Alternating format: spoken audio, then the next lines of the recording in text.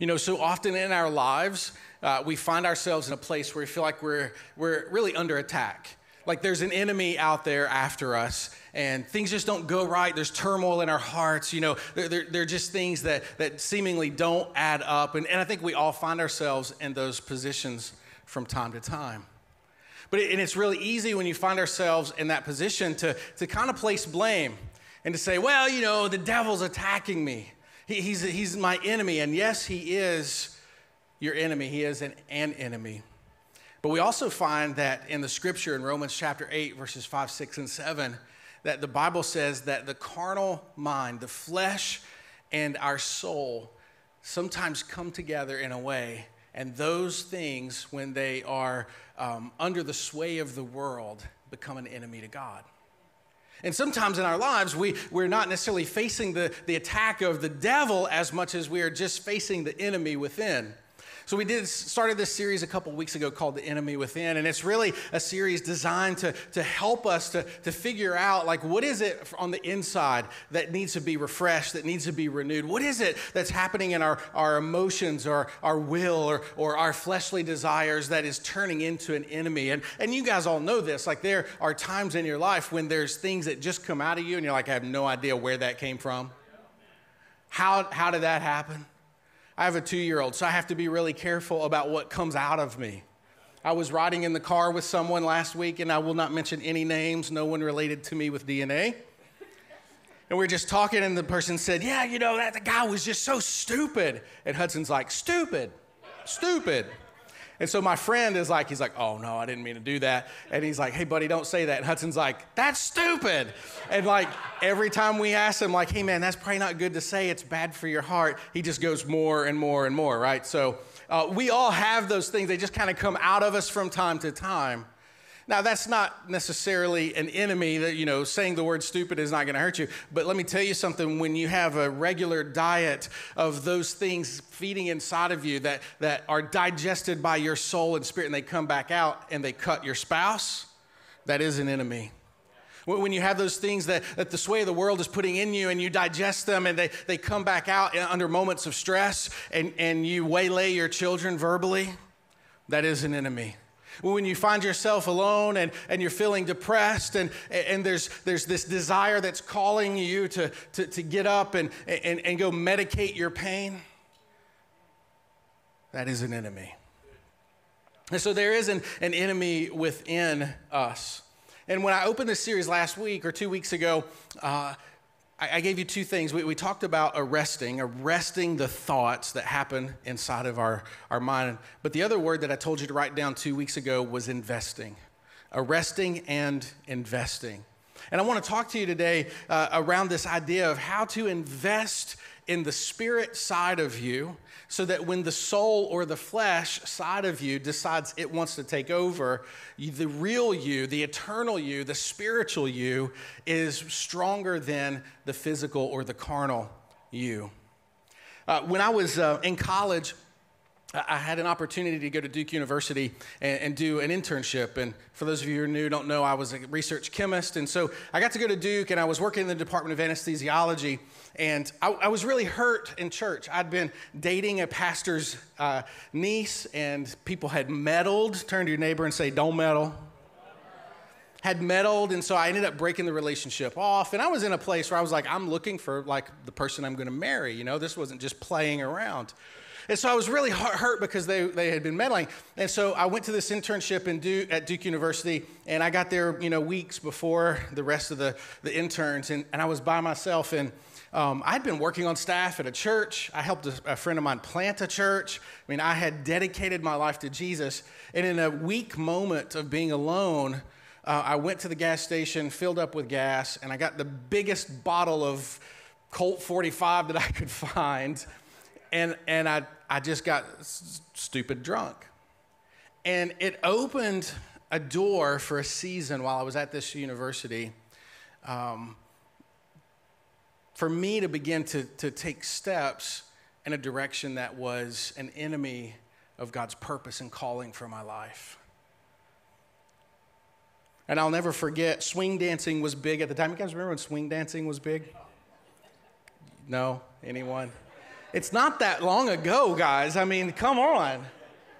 Swing dancing was big, and because I had been hurt in church and ministry, which, by the way, if you've been hurt, welcome to family, because family hurts each other, but that's just the way it is. We heal, we knock off the rough edges, and God does a work in us, and we learn from it, we laugh at it, and we move on from it. So that hurt set me up in a position that taught me one of the biggest lessons of my life. So don't discount the purpose that exists in your pain. So anyway, I'm here, and swing dancing was big, and so I'm meeting these folks, and there was this girl, and her dad was a physician in the Department of Anesthesiology, and she was thinking about going to medical school, and I was thinking about going to medical school, and I hated to dance.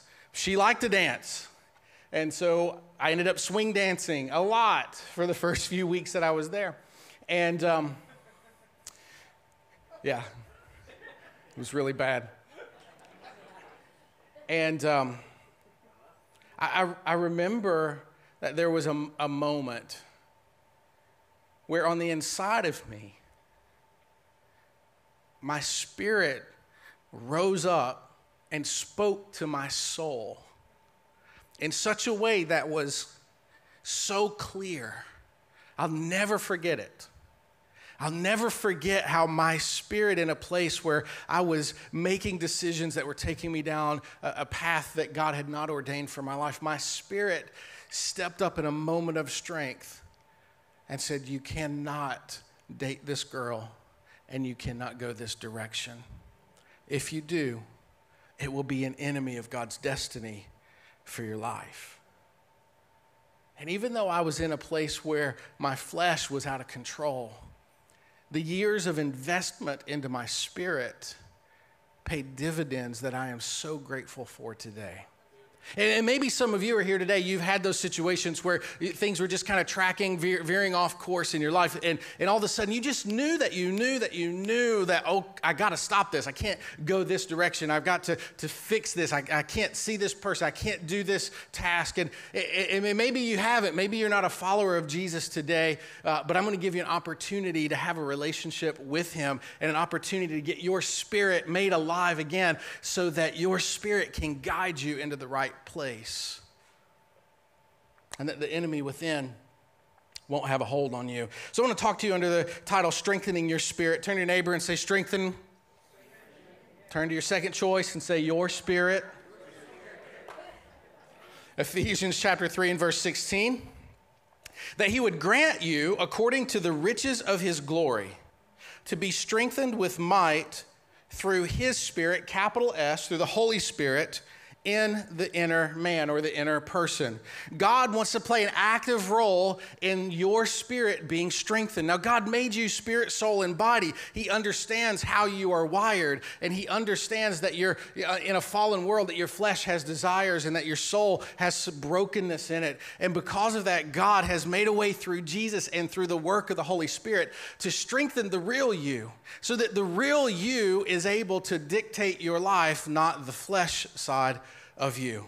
But in order to strengthen our spirit, we kind of have to understand a little bit about how God set all of this in motion.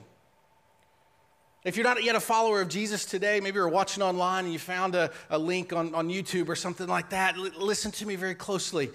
You were born into a broken and fallen world, and the father of all humanity, Adam, and the mother of all humanity, Eve, they sinned. And when they sinned, their soul was darkened. Their flesh appetites were unleashed, and their spirit became dead.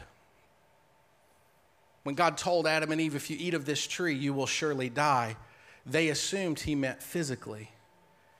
But the promise was that if you eat from this tree, your spirit will die. Because they committed treason against God. So God, at that moment, he began to put the plan of redemption in place, that throughout the ages and eons and throughout history, that God was working a plan to bring a sacrifice to pay for the sin of Adam and Eve, so that the spirit, the individual spirit of each and every person on planet Earth could be revived, could be strengthened, could be rebuilt.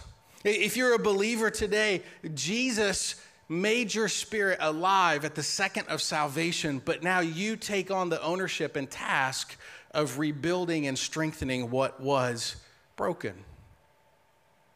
So there's hope. Ezekiel chapter 36, verses 25 and 27. It says this, it's a prophecy. It says, I will sprinkle clean water on you, and you will be clean. I will cleanse you from all of your iniquity and from all of your idols. Idols are just simply things that you place in your heart that take the place of God in your heart. Verse 26, and I will give you a new heart and put a new spirit in you. In the original Hebrew, when he says a new heart, it's talking about your soul. When he says he'll put a new spirit in you, he's literally talking about your spirit, the spirit that was born into this earth, this broken, fallen world that was dead, a dead spirit. He says, I will remove from you your heart of stone and give you a heart of flesh. And I will put my spirit, capital S, in you, the Holy Spirit in you, and move you to follow my decrees. So be careful to keep my laws. And then verse 33, skip down just a little bit. This is what the sovereign Lord says. On the day I cleanse you from all of your sins, I will resettle your towns, and the ruins will be rebuilt. Now, this has meaning in two time periods. It has meaning in the day when God spoke it to the people of Israel, that he would cleanse them. And when they were cleansed from their idols and their sin, and they were looking forward to this Messiah, Jesus, that when that day happens, that also he would begin to rebuild the cities. But metaphorically speaking, this also is applicable to us today. That's why the wording is on that one day. That one day prophetically is talking about the day that Jesus hung on the cross and died for the sin of humanity. So look at me very closely. There's two things that happen in the life of every person. There's the revival of your spirit, the renewal of your spirit, but then the rebuilding of the ruins. And you know this, like when you first got born again, those of you who are followers of Jesus, it's like, we call those folks like on fire, like they're on fire for God. And then everybody who's been serving God for 5 years, they're like, hey man, just slow down just a little bit. And I'm like, shut up, leave him alone, let him burn bright. As long as he'll burn, just let him go. But at some point, you've got to figure out how to kindle the flame on your own. And at some point, you find out that this thing that Jesus did on the inside of you that you're so excited about that's just driving life, all of a sudden, the reality of the brokenness starts to set in. And the reality of the weakness of our spirit, even though it has been made alive, begins to set in, and the rebuilding process happens. And at some point, if you're a follower of God, you figure out, hey, wait a minute, no, I've got to change some friends. I got to change some influences. I've got to change some things that I do. I've got to begin to read the scripture. I've got to begin to study this. I actually need to begin to pray. I need to figure out a few of these things in order to strengthen my spirit. Otherwise, you'll live a life as a believer that is completely controlled by the enemy. So how do we partner with God to strengthen our spirit? How do we do that? If God wants to strengthen you by his spirit, strengthen your spirit by his spirit on the inner man, how do you link arms together with God? And how do you actually make that happen in a very practical way? At the moment that God has revived your spirit and made it alive, how do you then take something that is alive and make it strong? In Isaiah chapter 58, verse 12, it says this: your people will rebuild the ancient ruins and will raise up the age-old foundations. You will be called the repairer of broken walls and the restorer of streets with dwellings. If you keep your feet from breaking the Sabbath, principally, for us, it was legalistically for them, if you keep your feet from breaking the Sabbath and from doing as you please on my holy day, if you call the Sabbath a delight and the Lord's holy day honorable, if you honor it not by going your own way and not doing as you please or speaking idle words, then you will find joy in the Lord. And I will cause you to ride in triumph on the heights of the land and to feast on the inheritance of your father Jacob. For the mouth of the Lord has spoken. If you don't walk away with anything else from today, I want you to understand this, that one of those principles that feeds through the Old Testament into the New Testament is the idea of a Sabbath. Just like tithing is pre-law and post-law. Now, the Sabbath was instituted in the law, but it was also instituted when God created the heavens and earth in 6 days, and he rested on the seventh. So principally, the way that God has designed this plan of redemption for us to build our spirit happens in this umbrella of something called a Sabbath principle. A Sabbath principle. Now, it doesn't matter what day you practice the Sabbath principle, and you got to look at me and listen to me. This is not a legalistic thing. This is a license thing. This is a freedom for you to engage yourself in everything that God has to offer to build your spirit up so that you can be strong and full of purpose and make a difference, and that when you take your last breath on planet Earth, that you got a grin from ear to ear and your tongue is hanging out because you know that there are going to be people in eternity because you strengthened your spirit and you changed the world.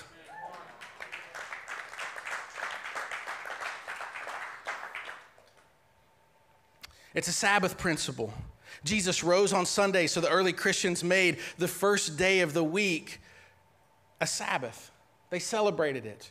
We see it throughout Scripture. I read it in this morning's tithe and offering. On the first day of the week, set something aside. It's when it changed. Now, don't get legalistic or ritualistic or religious with it. I want you to understand the principle behind it. That we honor this Sabbath and that the activities that exist within a Sabbath day are important. Most of our issues would be taken care of in life, the enemy that comes out to attack us from within. Most of our issues would be taken care of in life if we just put some intentionality around a day dedicated to God for rest and for worship. I love it. Jim McGuire, who is one of our volunteer staff, he runs Coffee Bar and ushers, and what does Jim not run? I get a text from Jim all the time, and he and Amy are sitting up. I just see toes in the weekend service on the flat screen against the wall. And on Sunday evenings or Monday evenings, Jim and Amy, they go home and they have their worship time because they're here making a difference. 2 services every single weekend, and it's a principle to them to be invested in. Think about how strengthened your spirit becomes if you begin to tithe that day, 1 day a week, to God. Well, I don't have time for that. Well, we all have the same 168 hours in a week. And on average, we spend about 24 hours a week watching Netflix. On average, we spend 16.9 hours a week scrolling on social media, which, by the way, a tithe of your 168 hours is 16.8 hours, which is typically 1 day minus your sleep.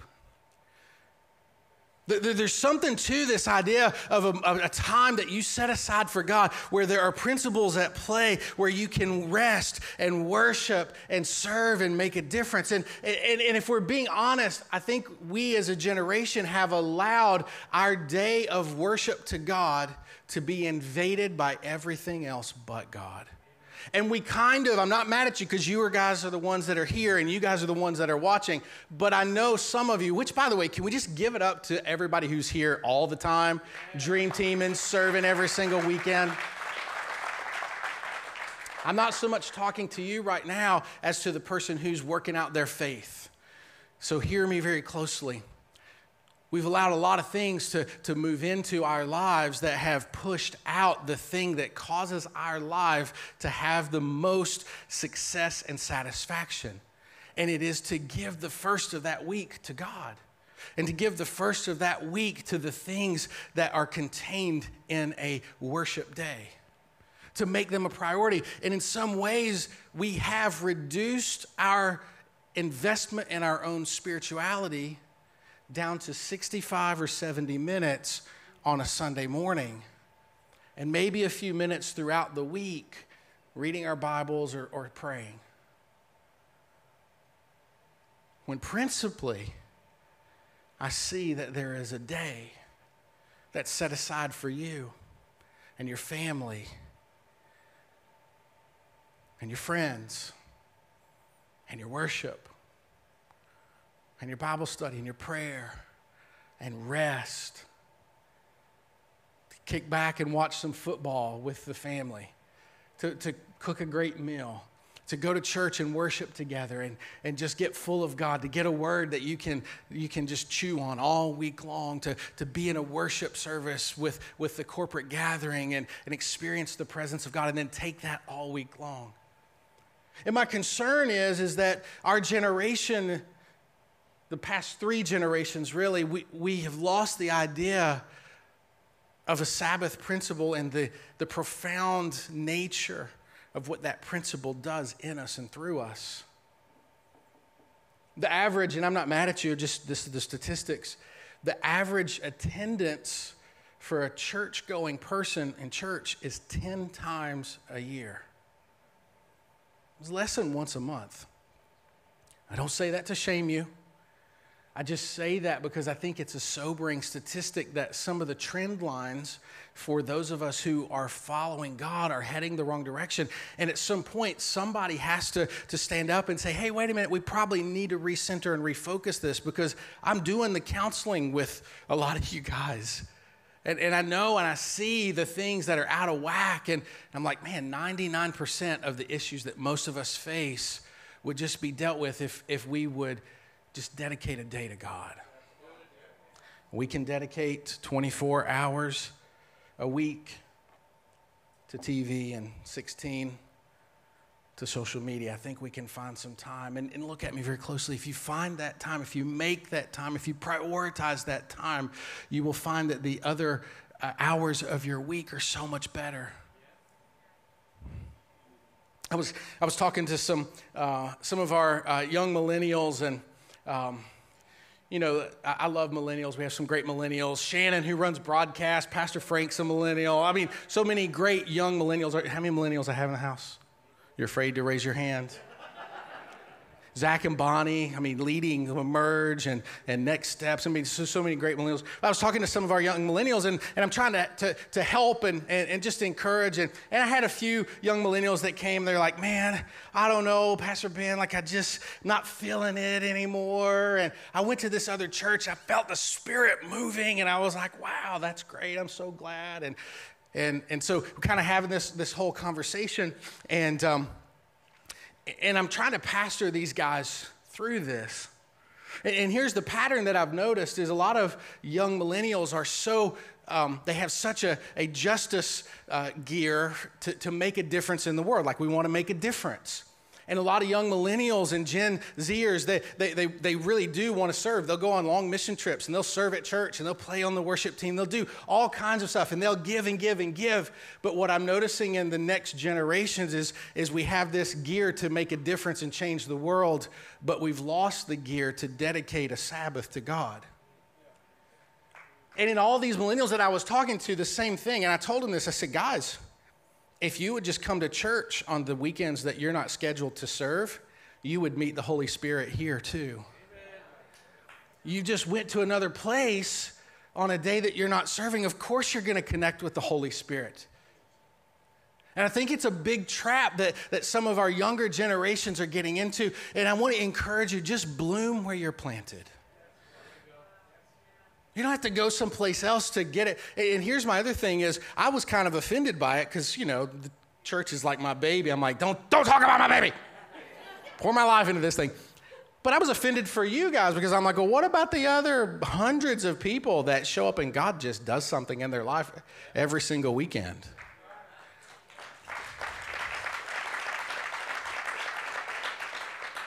Now, I'm no longer a research chemist, but I remember enough to know that if the majority of the data says one thing and there's an outlier, that usually the problem is with the outlier. And I just want to encourage you, if you're feeling that weakness on the inside, then don't make anybody else your problem. Don't blame anybody else, or don't blame there's too much haze on the stage, or the subs don't thump loud enough, or whatever. Don't blame it on that. Understand that the strength of your spirit is directly proportional to the investment that you've placed in it. There's a guy in the church, a millennial, and he and I were having coffee, and he was telling me, he spent 10 years in Nashville trying to follow his purpose and plan, and they moved back here, and they've got history here, heritage here, and they'd been here for a while, and they were just kind of getting disgruntled. They're like, no, we got to go back to Nashville. Nothing's happening here. And he told me, they said, the Lord told him, no, you stay here. Bloom where you're planted. Stay here, stay here, stay here. But God, it's not Nashville. How can I make it big in a place that's not Nashville? I got to go back to Nashville. I need to be back in Nashville. And the Lord said, no, just stay here. And as soon as he settled it in his heart, and he said, you know what? I'm just going to worship God here. I'm going to invest here. I'm going to invest in my family. He started getting crazy contracts. He wrote the Christmas song for Gwen Stefani for this year. He just got a contract to write the single for One Republic's new release. In Jupiter, Florida. He didn't need to be in Nashville. He needed to be where God told him to be.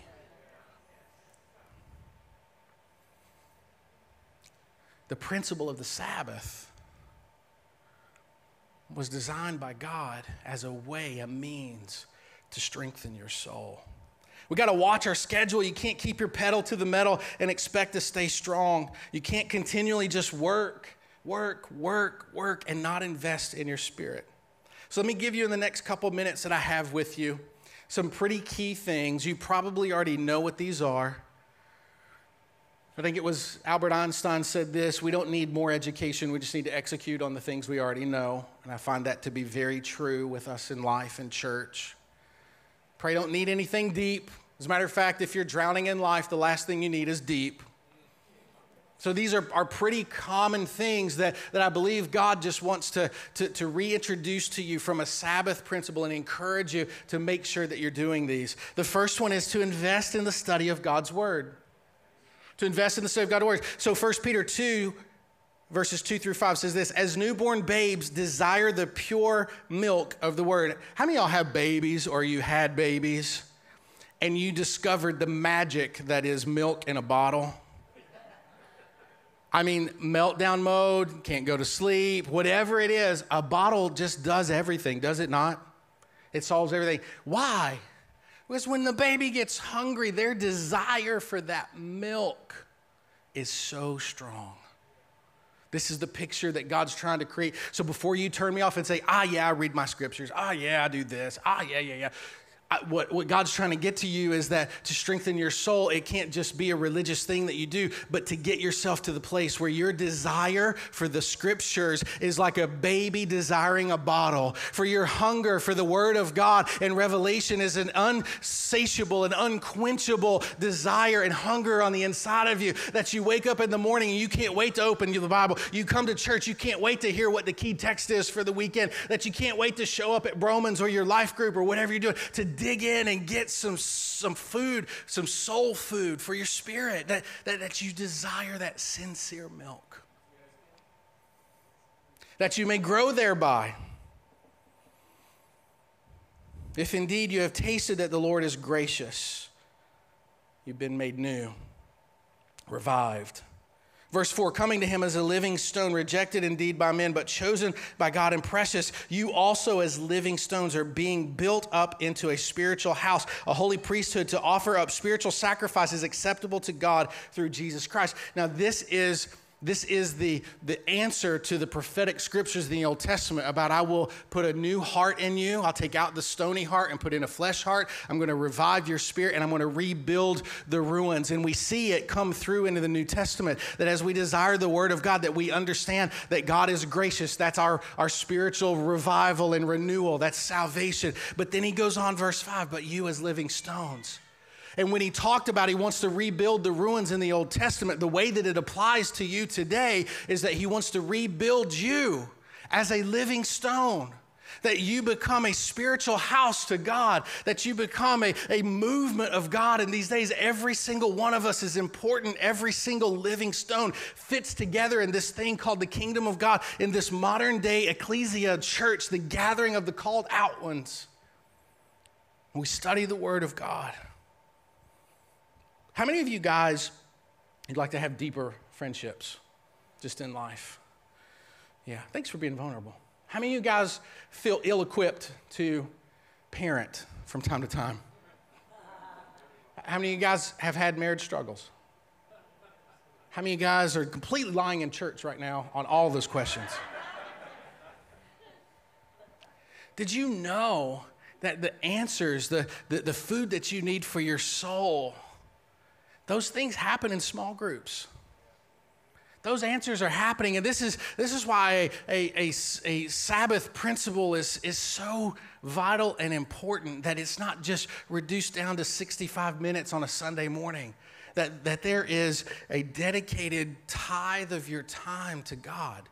Now, I know God is a redeemer of time, and I'm not saying legalistically you got to spend 16.8 hours a week, investing in your spirit. God will do more with less. He always does. But what I am saying is that the current trajectory of our generations is not in an increasing investment into our spirit. It's in a decreasing investment into our spirit. And just as a pastor, the shepherds had a hook on the end of their staff. The reason for that hook was so they could pull the sheep back around on path. I don't want to pull us around on path. Well, Pastor Ben, I can't desire the sincere. I can't learn the scriptures. I can't memorize those. Well, you memorize the songs to all your favorite artists. Maybe you're just spending more time memorizing other stuff. If you put the word of God in you when you don't need it, guess what happens? It comes out when you do. And I'll take it even just a step further. James would go on in chapter 1, verse 22 through 25 to tell us that we must not just be hearers of the word, but actually we must be doers of the word. I'm getting deep. Taking you where you don't want to go. Don't just hear it, but apply it in life. The second thing is this: to invest into your spirit, to partner with God, to invest in your spirit, is invest in a deep prayer life. Invest in a deep prayer life. I got to be honest, prayer for me was one of those things that I just struggled with. It was actually worship that opened the floodgates for prayer for me. It was in that moment of worship that my relationship with God began to develop in prayer. But Jesus said this in Matthew 26, verse 40. He came to the disciples and he found them sleeping in the Garden of Gethsemane. And he said to Peter, "What? Could you not watch with me 1 hour? Watch and pray lest you enter into temptation." And then Jesus makes this statement: "The spirit indeed is willing, but the flesh is weak." Your spirit wants to pray, but your flesh can get in the way. And the way that you overcome that is you have to develop a hunger for prayer. You have to develop a discipline around prayer. And what happens is, it's like with any relationship, the more you spend time with that person in conversation, the more you find out about them, the deeper it gets, the better you like them, the better the relationship begins to blossom. The same thing happens with God. And I think in our crazy, busy, social media-driven world today, it's so hard to spend time with God in deep prayer because we're scrolling to see what's happening in the depths of other people's lives. Who had a party? Who had some kind of meal that they thought was worthy of snapping a photo? I could care less what you ate. I want to know what God wants to feed me. A deep prayer life.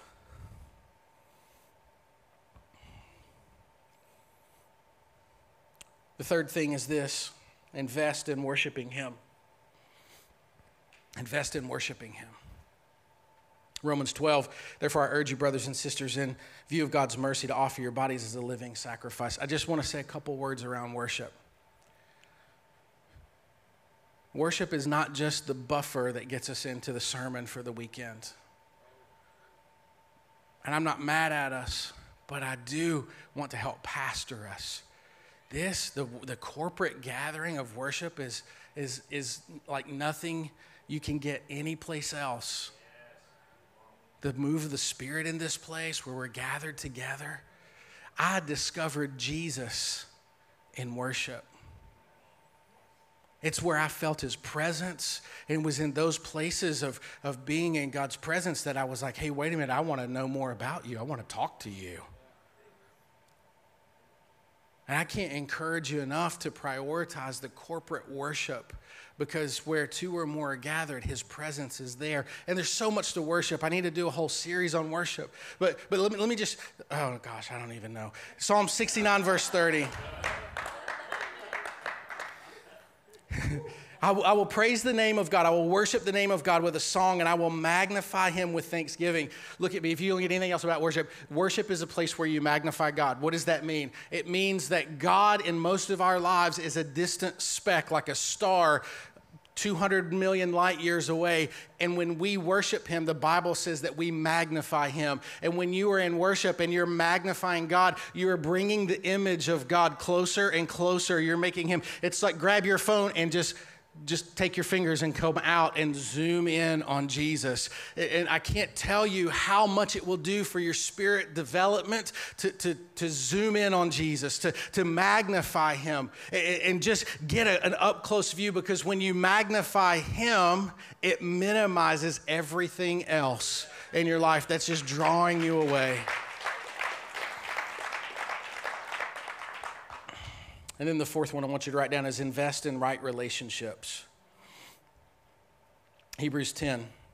Therefore, brothers and sisters, this is what happens in the Sabbath principle. Therefore, brothers and sisters, since we have confidence to enter the most holy place by the blood of Jesus, by a new and living way, opened for us through the curtain, that is his body, and since we have a great high priest over the house of God, let us draw near to God with a sincere heart and with full assurance of faith, that it brings, having our hearts sprinkled to cleanse us. I love the language. It's Old Testament pulled right into the New Testament. Sprinkled to cleanse us from guilty conscience, having our body washed with pure water. Let us hold unswervingly to the hope we profess. For he who promised is faithful. Verse 24. And now let us consider how we may spur one another on to love and good deeds, not giving up meeting together as some are in the habit of doing, but encouraging one another, and all the more as you see the day approaching.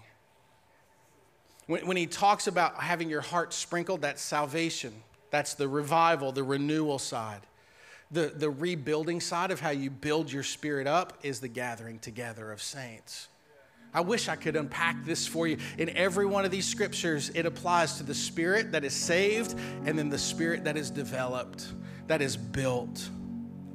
In Luke, Jesus would have this moment where he stands in the temple and he pulls up the book of Isaiah and he reads from Isaiah. He's quoting from Isaiah 61. He says, the Spirit of the Sovereign Lord is upon me because the Lord has anointed me to proclaim the good news to the poor. He sent me to bind up the brokenhearted, to proclaim freedom to the captives and release from the darkness the prisoners, to proclaim the year of the Lord's favor and the day of vengeance of our God, to comfort all who mourn and to provide for those who grieve in Zion, to bestow on them a crown of beauty instead of ashes, the oil of joy instead of mourning, and a garment of praise and worship instead of the spirit of despair. Those are all elements of God reviving our spirit. Then they will be called oaks of righteousness, a planting of the Lord for the display of his splendor. Verse 4, and they will rebuild the ancient ruins and restore the places long devastated. They will renew the ruined cities that have been devastated for generations. Some of us are here today and we've been revived in our spirit, but we need to be rebuilt. Our spirit has been made alive, but the investment needs to be made to rebuild the ruins, to make our spirit stronger than our flesh, to make our spirit stronger than our mind and our soul, our will and our emotions, to strengthen the real part of who we are, the eternal part. God's will is to revive your spirit and to rebuild you. Listen to this last verse, Proverbs 25:28. Whoever has no rule over his own spirit is like a city broken down without walls.